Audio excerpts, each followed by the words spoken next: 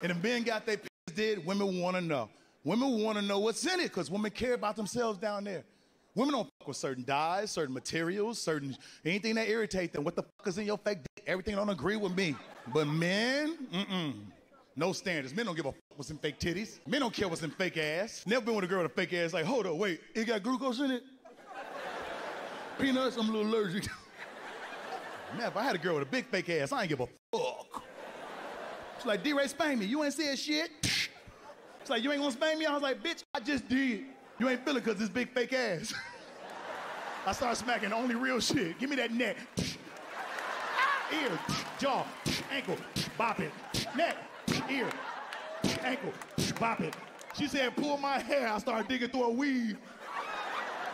I kept digging until I got to that circular braid. I pulled that shit. Fuck wrong with you?